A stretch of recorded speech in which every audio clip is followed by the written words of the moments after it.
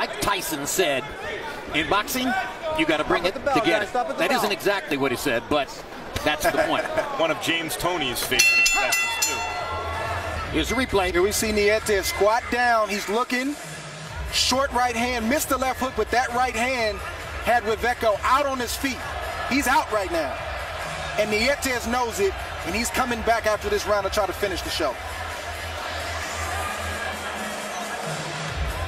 And now the between rounds clock has stopped. Short right hand from Nietes right on the button. And now the between rounds clock is going to roll again, as the referee momentarily stopped it out and fight, and he got extra time between rounds to recover. He's still out on his feet, even with the extra time that he was given. He's still out. His legs don't know where the canvas is.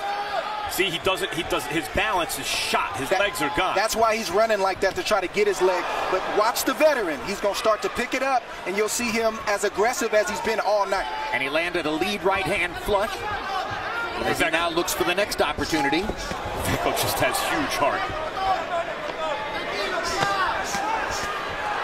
But now Nietes has a sitting duck in front of him. Yeah, and I think this is highly questionable for the California Commission, as Reveco has been allowed to come back in and fight at a moment when he was obviously compromised. Hey, come to me. Come to me. Come to me. His corner's allowing him to continue.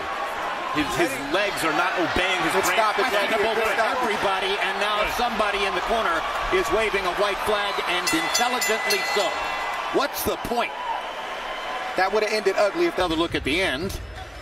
So Nietes knows that Reveco's hurt. So now you start to see him put some power behind those punches. He commits more, knowing that Reveco's hurt. He closes the distance. He goes to the body with both hands and tries to finish up top. And Reveco's done. He's finished. You know, Andre, we saw a good young fighter a couple months ago.